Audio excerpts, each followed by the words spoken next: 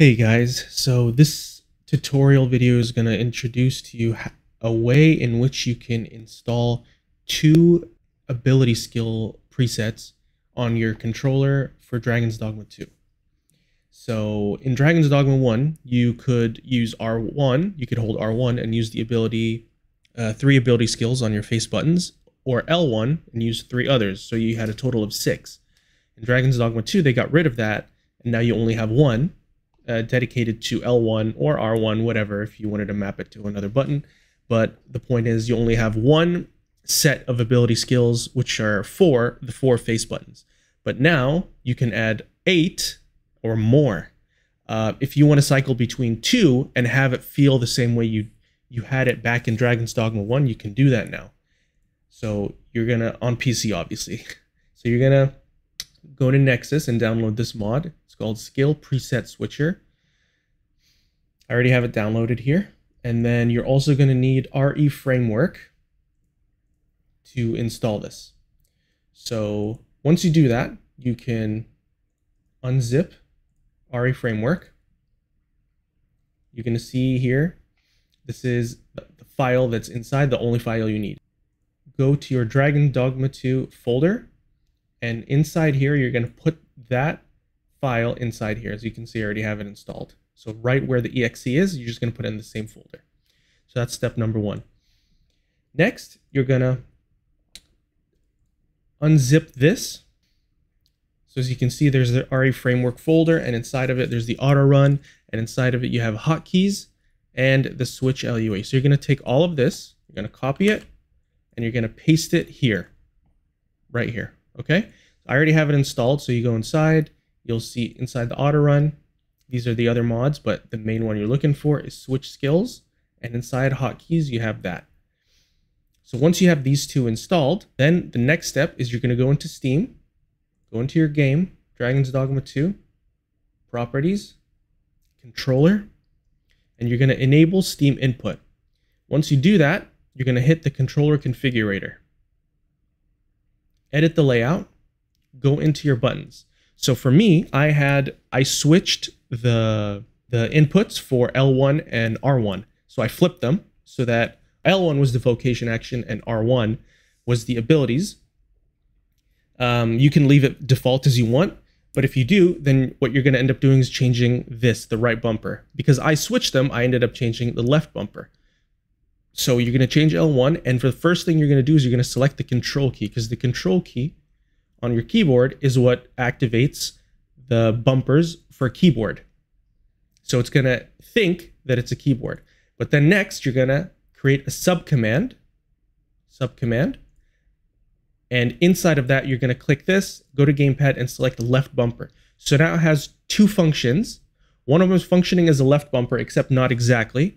It's primarily taking the control key, so it's functioning as if it's doing the same thing that R1 is doing on the controller, but on the keyboard.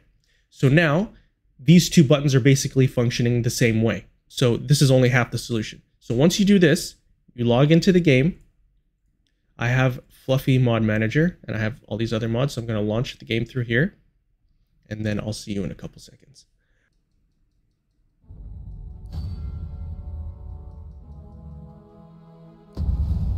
All right, so you click on Insert to open up the RE Framework.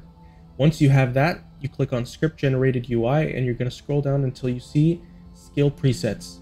Right now I'm Thief, so it's showing me for Thief. If you were another class, it would show you the name for that other class. You click it, and you're going to see 2 presets by default. You can add more, but to do that, if you add more, it's going to make it more difficult to hotkey them to your controller because you're going to run out of space. So, but with R1 and L1, it's very doable, and I'll show you why. I'm going to show you the way I mapped my controller. So you can see I changed sheath, draw, and cancel to R3. So from L2 to R3, I changed the reset camera.